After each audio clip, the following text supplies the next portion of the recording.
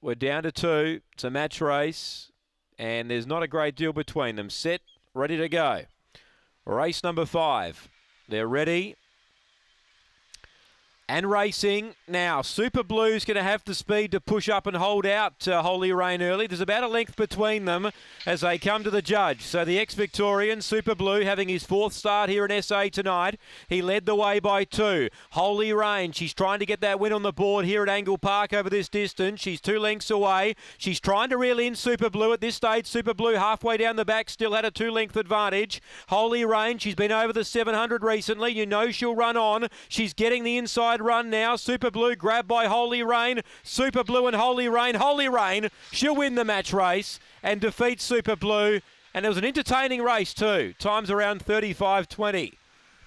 So the winner, Holy Rain, eventually wears down Super Blue and takes it out. 8 over 1, 8.96 early, 13.46 on the way home.